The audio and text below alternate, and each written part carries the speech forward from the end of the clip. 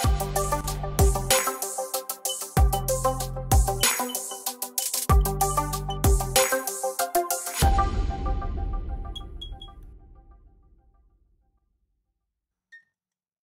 guys, today I'm going to be showing you a rock, paper, scissors that I made.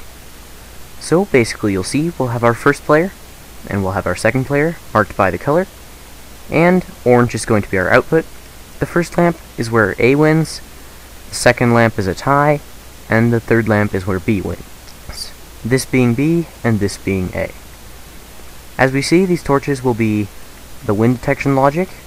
As you'll see, we'll be comparing this value and that value. We'll be looking for an AND gate, which will tell us which one of these outputs is the correct for winning, and which one has won, or which one is true, because with a tie, no one wins.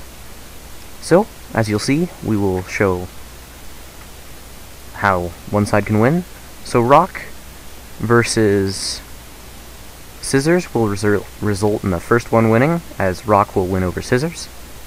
And then we'll see paper will win over rock, and if we do both as paper, it will be a tie, and that will work for all of the combinations.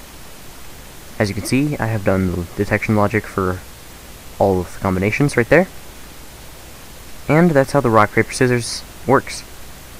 So, this is by far not the smallest design. However, I think this design is very cool because it is very easy to understand how it works. As you can see, it's just a bunch of simple gates. It's just AND gates, and those will tell you what wins. So, that is our rock, paper, scissors. Hope you enjoyed today's video. Make sure to like and subscribe, and see you next time.